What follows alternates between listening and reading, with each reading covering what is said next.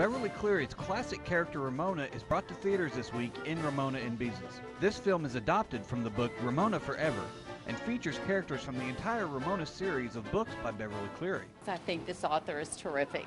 Beverly Cleary writes a funny story, and it was really good. And she's just 6, so she hasn't read her books yet, but it's terrific. In case you didn't know, Ramona is a typical grade school girl. A wild imagination with accident-prone mischievousness are trademarks of her character. I hope you are enjoying 3rd grade. I think you may be here a while. Beezus is Ramona's nickname for her older sister, Beatrice. Hey, Beezus. Hi. Selling lemonade?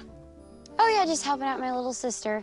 Being based on a highly successful book series, this film could be a great tool for parents to spark the interest to read in their children or grandchildren. It's also a great bonding experience between the generations.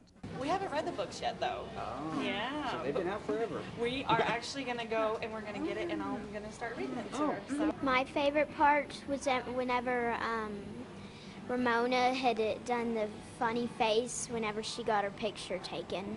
My favorite part was when she taught the baby how to do tricks with her tongue. What kind of tricks can you do? Like, hello. Come on, dude. Can you do the tricks? I can't do them really. The good part was when they got married, huh? Or was it when she painted the Jeep? That was a good part, huh?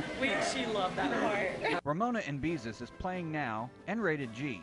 So moms, grandmas, go grab your daughters and or your granddaughters for a good movie and share some of your Ramona stories with them.